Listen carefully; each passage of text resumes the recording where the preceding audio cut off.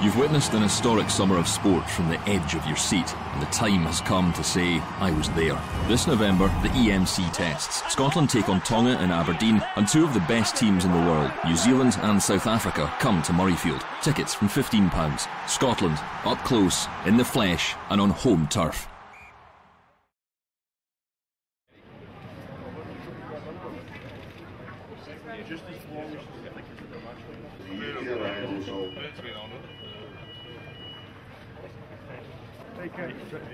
Welcome back to a new Scotsman Rugby Show, and as you can see, the All Blacks are in town. We'll hear from them later on, as well as our usual roundup of club, pro and international rugby ahead of a cracking feast of rugby for November.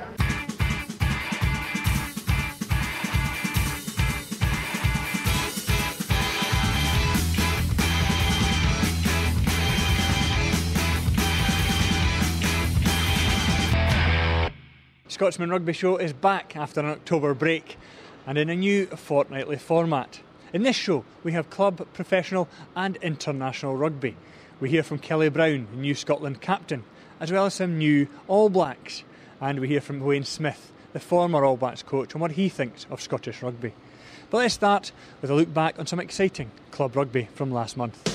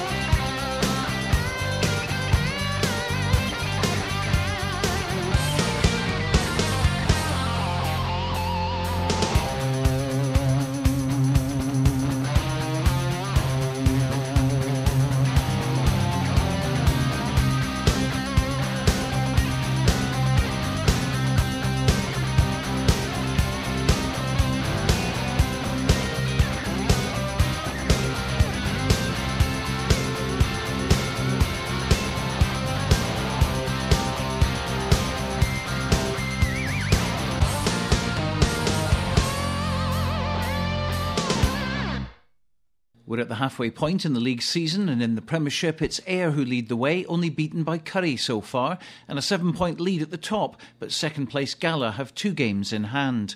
Curry are third with champions Melrose in fourth, but with 4 losses in 9 matches, it's going to be an uphill task for them in the run-in. The National League at this stage is looking like a 3-horse race. Watsonians 5 points clear at the top. Their only defeat so far was to second place Glasgow Hawks, who have since dropped points against Hawick, Stumel and the return game against Watsonians.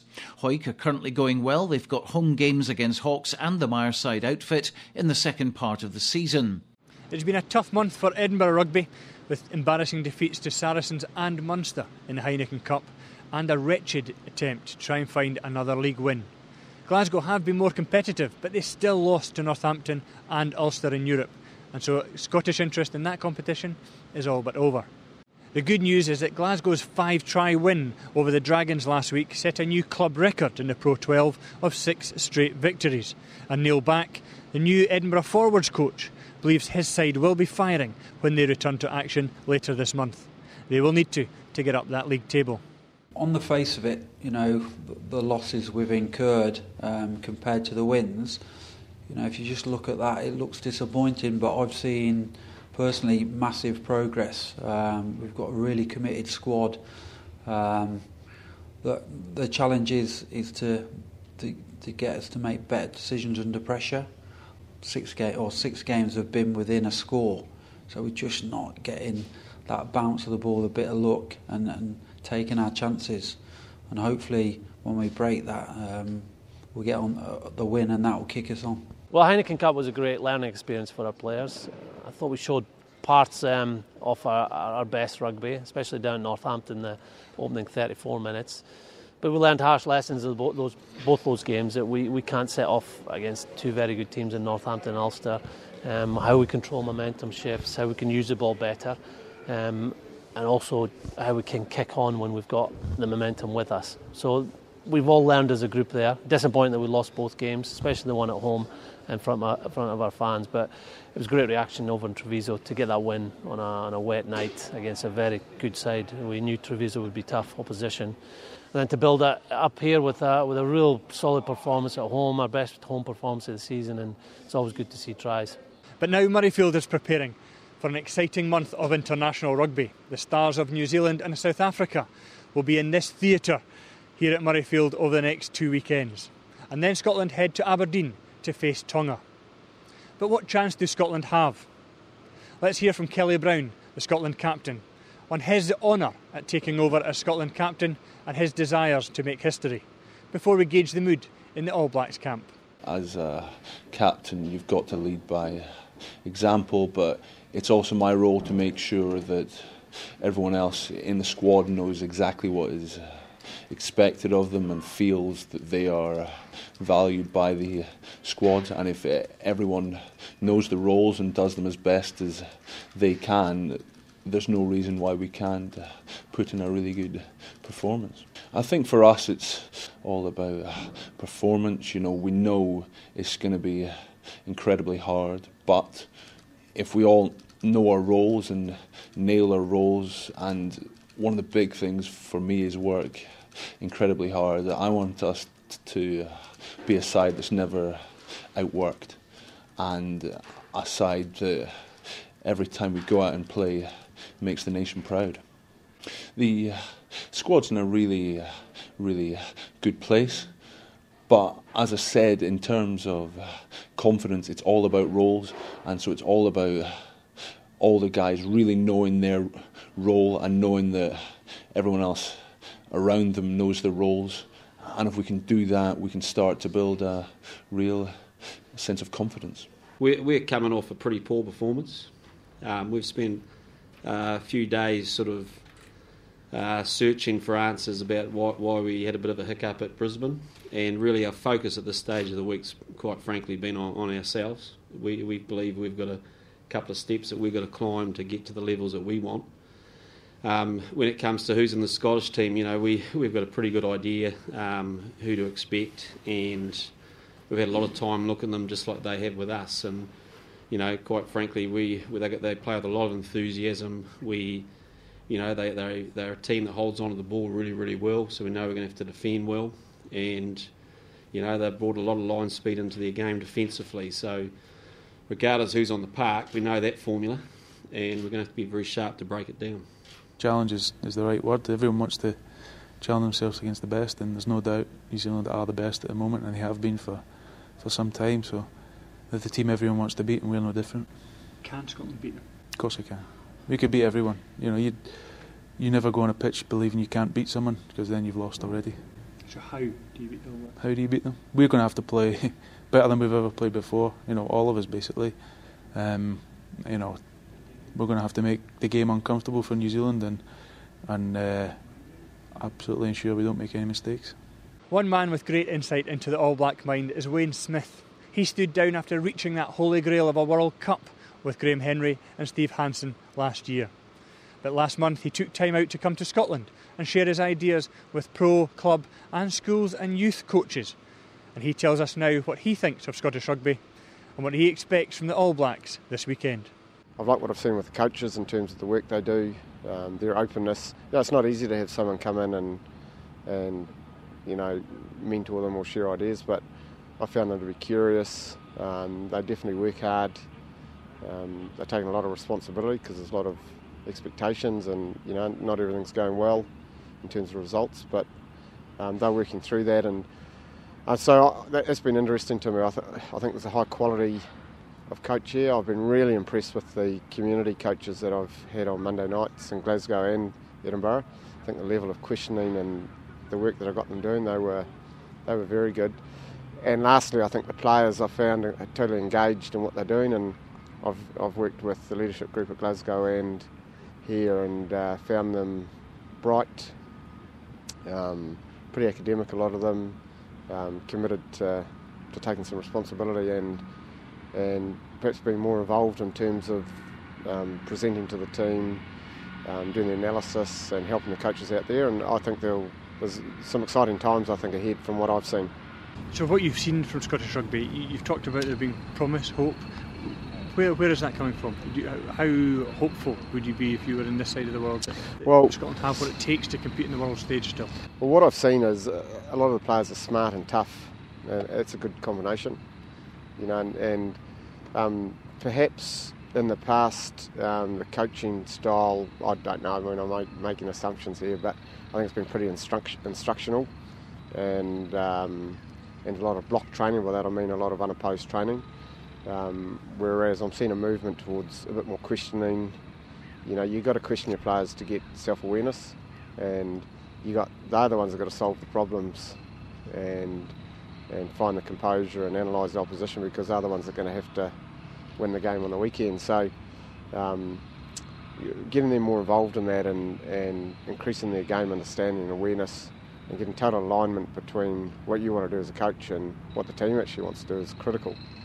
And I've seen a lot more work being done in that area. So, hence, I think it is exciting. You haven't got a big player base, and the under-20 players, for example, who come back from the tournament, you might only have 8 or 9 or 10 of those going to pro franchises. It's a long time before some of them come through. Compare that to New Zealand, where we've got 5 professional Super Rugby teams and 14 ITM Cup teams. They get opportunities straight away. Hence, there are 3 20-year-olds in the All Blacks, or there were this year. So finding solutions to those issues, I think, is going to be important going forward. But I think there's good recognition here of what needs to be done, and Graham Lowe's clearly had a big effect on that. And we finish this week with our 5 quick questions of Scottish legends. And in the hot seat is Kenny Milne, the former Scotland hooker.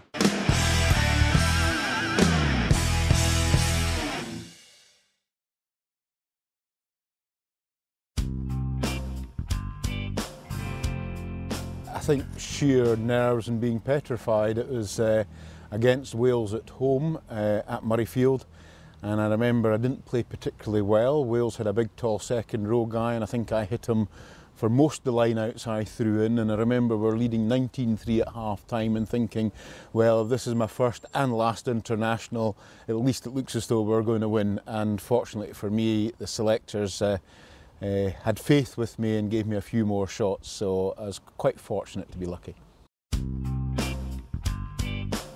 Boyhood hero would be Andy Irvine. I think he was an absolute inspiration and a genius. He coached me.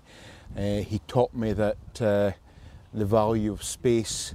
He taught me when it was on to go for something and when it wasn't on, and sometimes you can be 5 yards from your opponent's line and it's not the right thing to go for the try. Sometimes you can be 5 yards from your own line and it is the right thing to move the ball and go for the try, and that was one of the great things Andy Irvine taught me. Obviously there's been some great internationals, probably playing against France in Paris when we beat them after many years of disappointment. The Grand Slam obviously has special memories, but actually it's a club game against Melrose where Heriots were had to win the match to avoid relegation, and Melrose were Premier 1 champions, and we went down to the Green Yards and against all odds got a victory, which meant that Heriots retained their first division status. Probably domestically, a guy, Gary Callender, I ended up replacing him in the Scotland side, but domestically he was strong, a very skilled hooker, not a buzz bomb in the loose like Colin Deans was, but every scrum you had to work very, very hard to win your own ball. I suppose it goes back to my boyhood hero as well, or it'll be a close one between my elder brother and my boyhood hero Andy Irvine. Obviously had a huge amount of respect and time for my big brother Ian, but I think for just his sheer enthusiasm for the game of rugby, whether at training it was doing a 50-yard sprint, Andy was the ultimate competitor. He'd want to beat you in a 50-yard sprint, he'd want to win any game he ever played against you.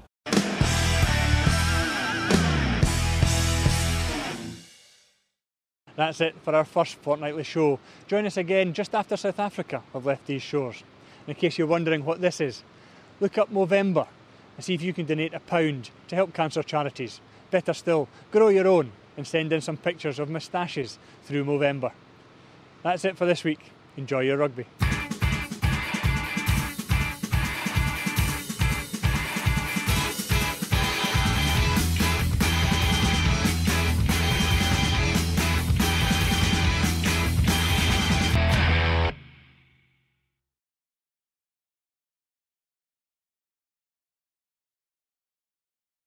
You've witnessed an historic summer of sport from the edge of your seat, and the time has come to say, I was there. This November, the EMC tests. Scotland take on Tonga and Aberdeen, and two of the best teams in the world, New Zealand and South Africa, come to Murrayfield. Tickets from £15. Scotland, up close, in the flesh, and on home turf.